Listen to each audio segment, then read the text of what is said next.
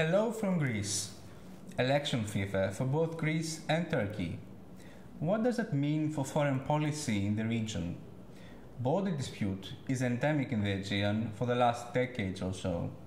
Turkey disputes the European borders in the southeast, challenging the sovereignty over many Greek islands. That translates into constant violations of the Greek airspace. Fossil gas deposits in the exclusive economic zone of both Greece and Cyprus provide even further opportunities for conflict and antagonism. The arms race is very present. Greece has built up its alliance with France, but also extended the military bases of the United States in Greece. It has also acquired top-notch fighter jets that Turkey cannot get. To counter that, Turkey has leveled up its aggressive rhetoric and announced plans for an aircraft carrier, among other things.